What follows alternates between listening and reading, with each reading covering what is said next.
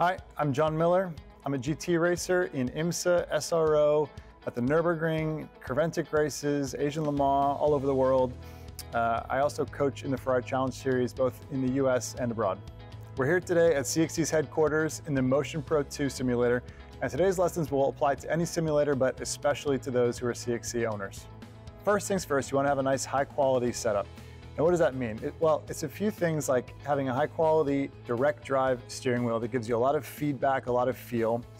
Then next, you want to have really good pedals, gives you good braking feel and feedback, good throttle feel. And one of the easiest ways to do that is to get a turnkey package with somebody like CXC Simulations in this Motion Pro 2. So once you get into the sim, you want to make sure that your seating position is correct, and there's a couple different things you want to pay attention to once you sit down. So first thing, you want to adjust the pedals to where you have a nice bend in your knee and you're able to get full extension, full brake pressure, full throttle, and clutch usage without your legs being extended too far. You want your arms to be able to reach the wheel. I kind of measure it by putting my arms straight out, making sure my wrists break over the wheel. This is actually maybe a little too close for me. I'll push it a little further away. There we go. And then just making sure that you have full range of motion on the wheel from lock to lock. Clutch, brake, and throttle, all appropriate with a little bit of bend in the knee, and I'm ready to go. All right, so up next, if you're on a CXC Motion Pro 2 or any other sim with the seatbelt tensioner, make sure your seatbelts are nice and tight and adjusted correctly, just like in the real race car. Tighten them down, shoulder belts, lap belts, and good to go. So next up, if you're on a sim with motion adjustability, make sure that it's adjusted correctly for your preferences. Second, we've got brake pressure. Again, adjust to your taste. And finally, the vibration setting. Adjust to your taste and your preference settings. What you may like may not work for your friend, and vice versa. So I recommend taking a few minutes to play with these, test out a few different settings, and find what works for you. Next up, choose a steering wheel. Make sure it's the one appropriate for the car you're driving in the sim. If you're on a CXC sim and you want to share your data and your telemetry with your teammates or with your sim coach, all you need to do is push this VB Sim button right here. Next up, before you jump into a session in iRacing, you want to set the track conditions and the weather. You have a few different things you can play with here, like humidity, temperature, wind speed, time of day, and starting track state. One way to do it is also to set the track state and weather to be completely static so that it doesn't change throughout the session. Now, this isn't natural to how you would actually drive because obviously the weather and the track state changes throughout the day in real life. However, it's a good way to get a baseline for a car and a track that you've never driven before or that you haven't driven in a while.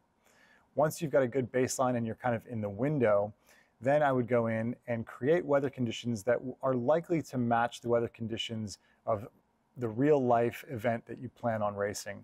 So if you're going to be racing in the morning, set the weather conditions to match the time of day. And if you're going to be racing there in the summer, you want the temperature to be a little higher, those kinds of things. So you can create the environment that you want within iRacing before you go and drive. And if you find that it's not working for you, you can always jump out and make a change to those track conditions, but it's all doable within iRacing. The next thing to adjust is the force feedback strength. Now that will vary from car to car in real life, just as it'll vary in the sim. You can adjust it via the bar there in the force feedback settings on the menu. And you want to find something that matches the real life car based on whether it has power steering, adjustable power steering, or no power steering at all. And again, this is kind of to your taste and to your preference. And you can really make the wheel difficult to turn with more force feedback, or easier to turn to mimic power steering with a lower force feedback setting. So moving on to car setup. Now, we are racing the 488 GT3 Evo in iRacing because we don't have the Ferrari Challenge car specifically, so we have to try and do some things to this car to make it match or at least approach the feeling of a challenge car. Some of the things we can do are to adjust the brakes. So what we do is we dial the brake bias forward and we raise the ABS settings. We can also add some weight to the car in iRacing. On the top right there, you see weight penalty. You can add some weight to the 48 GT3. and that will affect the car's balance in the corners, and it will elongate the brake zones in the GT3 car to mimic more like what you have in the Challenge car. Unfortunately, we can't add horsepower to the GT3 car in iRacing. Obviously, the 488 Challenge car has quite a bit of horsepower, but we're really trying to mimic the brake feel and the handling feel. So we like to add weight. We like to adjust the brake pressure settings on the bias and the ABS by increasing those with a lot of front bias and some extra ABS settings. We can also do things like raise the car up a bit, do some things to take away some of the grip in the corners by raising the ride height, softening the spring rates, things like that. So again, we're trying to mimic more of what the 48 Challenge car feels like by detuning the 48 GT3 a bit and making the braking feel and the handling mimic more like what the Challenge car is like. Now, again, it's a bit of a compromise here, but there are some things we can do. And we've created a setup that we think really gets pretty close. And so if you want to download that, the link is in the description below. Today's lesson in the Ferrari Challenge Sim Series is here at Road America, one of my favorite tracks in the whole world. Let's go for a bit of a track walk. So exiting pit lane here, very long straightaway. That's the name of the game here at Road America, long straightaways and fast corners. So we'll move over online here real quick just to show you. Entrance of turn 1 is going to be a third gear corner, about a 90-degree right-hand corner here. Really get down on the curb, use as much as you can, and again, the track out, flow the speed through that corner. You'll be on the gas about at the apex, and then tracking out all the way, getting ready. So for the brake zone here for turn 2, if you look on the left side of the road here, you've got some brake markers, the 3-board, then you've got the brake in the wall, and then you've got the 2-board just beyond there. There's a white line in the road as well. The brake point here is going to be right kind of before the 2 marker, maybe right about where you're perpendicular with the brake in the wall there. And that should translate pretty well to real life. We'll go from 5th gear down to 3rd. It's kind of a downhill brake zone here, so just to be mindful you don't get in there too late. It is easy to kind of understeer wide at the apex here, and then you're late to throttle, and then you really lose a lot of speed down this next long straightaway here. You can really use all the track out curve there, and then some.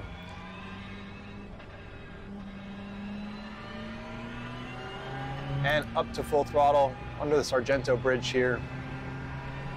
Great passing zone coming up. Love these long straightaways here at Road America. Can really let the stretch the legs of the cars here. Now, the track does start to bend right as you come into the brake zone here. You want to set up to the right side of the road. I'm going to stop a little bit early here to show you the reference points. Right about the 3-board is right where we're going to hit the brakes. As you get beyond the 3-board, closer to the 2, the track actually dives even more of a downhill. So the braking does get a little tricky into this next corner. So just be mindful again that you don't brake a little too late. It is wide enough for there to be a good passing opportunity here. But really spend some time to really nail down your brake point here, especially in real life. As you approach the corner, you're going to be in 6th gear. You're going to really be hauling the mail. So having a proper brake point picked out and knowing where it is each and every time is going to be critical.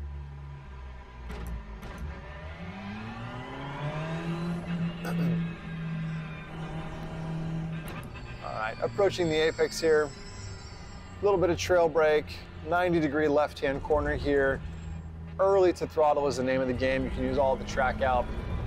Now, the curbs are a little bumpy on the exit, but something to note, actually, I should have mentioned this when I left pit lane, but the sim track is a little bit inaccurate compared to the real track, just because they've repaved Road America. So nobody's driven Road America yet since the repave. It's the first time they've repaved it, I think, maybe in 40 years or something like that. So the track surface is going to be brand spanking new in 2023 for everybody who drives it. If you've been there before, just keep in mind a lot of the reference points will be the same. They've talked about how they didn't do any grading, they didn't change the profiles of any of the corners, but the pavement is all brand new. Now in the past, they had repaved sections of it, but now the entire track has been repaved. So it's going to be really interesting to see how the characteristics of the track may have changed while the layout has stayed exactly the same. So up under the Corvette bridge here, big uphill brake zone, and then it flattens out as you get under the bridge. You got to turn in almost before you can see it. This is one of the trickier corners here at Road America. Now you want to get set up here to carry big speed through the apex here. In most cars, it's just a lift or a very light brush of the brake. You want to use that inside curb and the outside curb here, maximizing your track width from apex all the way to the track exit here. Another downhill brake zone here, carrying a lot of speed through the previous corner. You'll be up in 4th, 5th gear, maybe even 6th gear, depending on the car. Off to the right, you'll see some trees and you'll see some brake markers. The number 4, you can pretty easily go past the 4 marker on the brakes, but then you're gonna have to try to choose a brake marker that works for you. I find that I tend to be a little bit too aggressive on the brakes here sometimes in the sim, trying to find the absolute latest place I can go to the brakes. So what I try to remind myself is that the exit is important here as well, because it leads into a pretty high speed section. So I'd brake maybe a car length early, somewhere around the 2.5 marker here. Really just be mindful that I'm not in the ABS all the time and blowing past my apex. Down to 2nd gear, turn it in, use the apex curb to help rotate the car. We don't want to use too much of this track out curb, both in the sim and in reality, because you see right here, it ends pretty quickly, and the grass and dirt are pretty bumpy there. So you don't want to use too much there. Just be mindful on the exit. Come over to the Johnsonville Bratwurst sign there on full throttle as you turn in. Then right when you get to the middle of the carousel here, one of the most technical corners on the track here, you're going to be managing understeer. So you want to carry big entry speed, drive it into the understeer, and then you manage the understeer with a little bit of light brake, a little bit of patience on the steering wheel, get the car rotated, and then you want to be back on full throttle before you get to this exit curb, kind of the second apex of the carousel, if you will here. You really want to try and be back on full throttle before this point, definitely in the simulator, as well in the real car. So one of the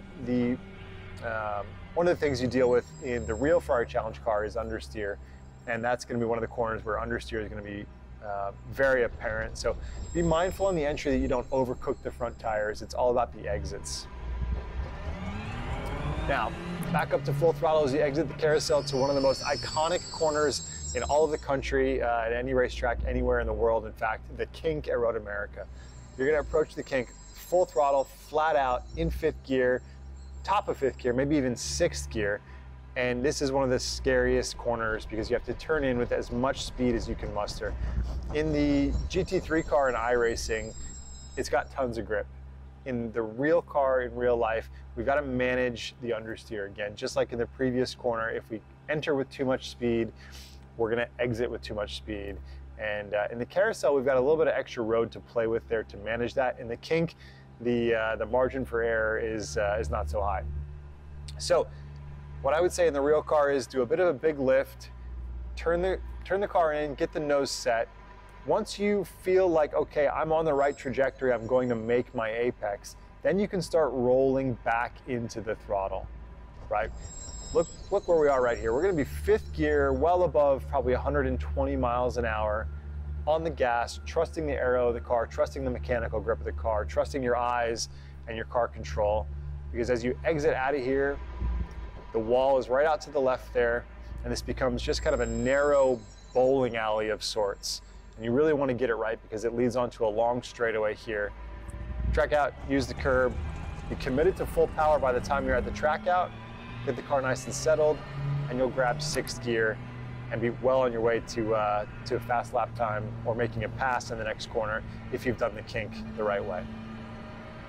Beautiful scenery here at Road America. Again, one of the best tracks in all the world, one of my favorites that I've ever been to. I love this place so much.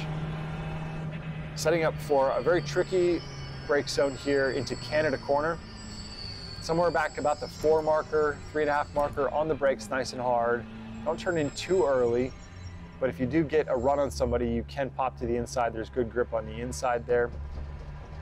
Down to the curb, squeeze on the exit here, and the exit curbing here can be really bumpy, so be mindful if you're going 2x2 through there.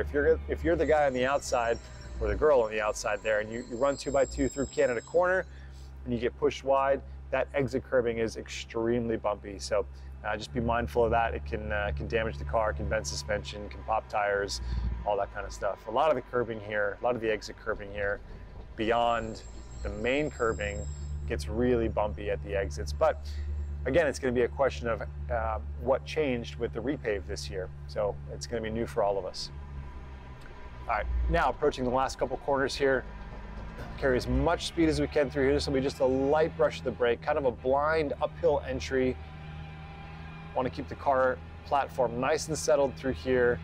Squeeze on the throttle and track out all the way. I end up going 2 tires over the white line here, maybe even 4 tires over the white line. This is kind of an access road area where it's paved, so I use it.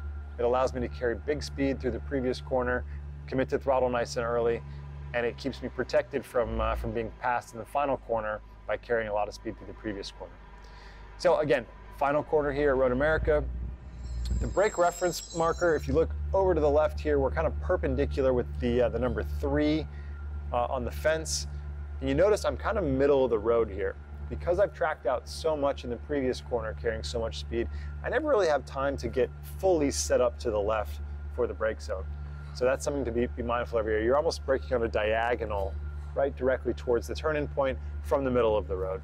You've also got the pavement change in front of you here as a good reference point, but going back to the fact that we know the track has been repaved, we're going to have to make sure that our reference points from previous times we've been here or reference points from the sim that we work on still match up with reality. So I would say let's pick the reference point on the fence or even the advertising board that we just drove right under. Those kinds of things probably won't move.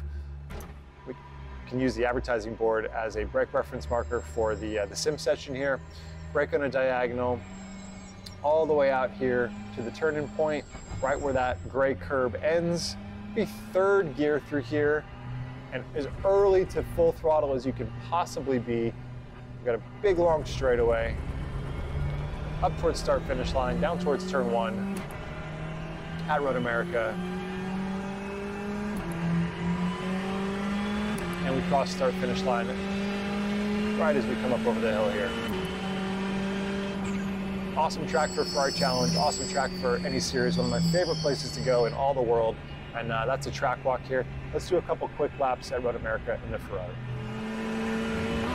All right, starting a lap here at Road America. 3rd gear through the final corner, getting set up to try and get on full throttle right at the apex, using all the track out curb here.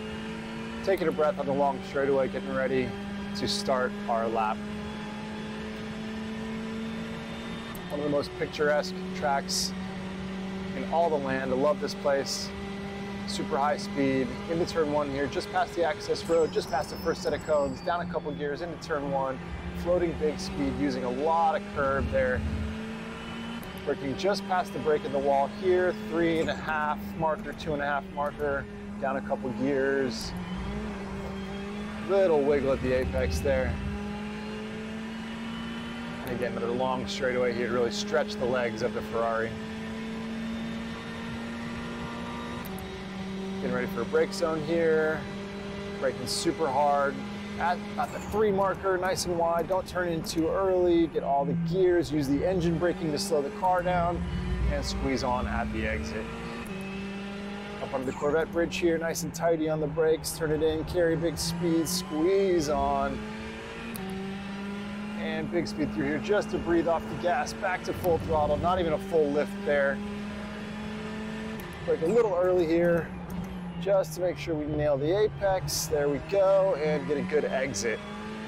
Up onto the Johnsonville side, carry big speed in full throttle, little lift in the middle, manage the throttle, add all the steering we can, full throttle, woo!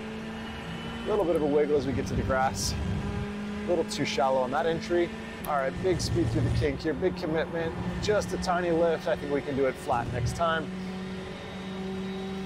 I don't know about in the real car. All right, another big brake zone here, big into the ABS. Using the downshifts to slow the car down. Timing of that is really critical here. Okay, big lift, coast, squeeze back on, big rolling speed there, use all the road and then some. Brake just as we get under that advertising banner there, squeeze back onto full throttle, and use all the track out curve. Here we go, one more lap at Road America, just because I love this place so much. Maybe we'll do 3 laps. Okay, over start finish line. Getting ready to get the braking right. We're gonna go from 6th down to 4th gear here, just past the access road. One more set of cones, there we go, down 2 gears, roll off the brake, big apex speed, big curb usage. We'll brake a little later here, down towards the 2 board, down 2 gears, roll the speed, a little more tidy on the exit that time. Up under the Sargento Bridge, track kind of winds its way to the right. Getting ready to brake right about the 3 board, maybe a little past the 3. There we go, a little deeper. A little mindful on the exit here. Probably could have braked a little later than that. Just trying to hit my marks. Under the Corvette Bridge, down 1 gear, turn it in, a little bit of understeer. What a nice exit. A lot of speed through here. Barely lifted that time. Down a little deeper on the brakes this time. And a nice exit still. All right, big speed through the carousel this time. There we go, a little bit faster through the middle. Kind of got the understeer there, you saw. Now we're gonna try and go big speed through the kink this time. Oh boy, that was flat, almost flat. I think I lifted just a hair. It was faster than last time though. Love that corner so much. Here we go, final corner into Canada corner, big on the brakes, big ABS, squeeze on the throttle. Carried 3rd gear that time, we'll carry 4th gear through this next corner.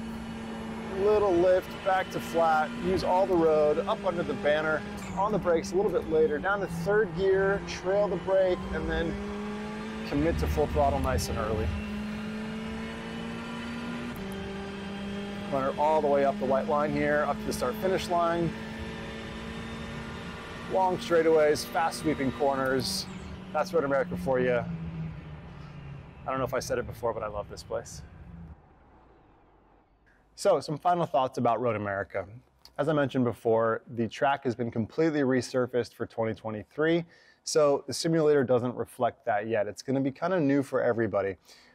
What you can learn from the sim is the track layout, the flow, and some of the off-track reference points, the speeds you need to carry, the gearing.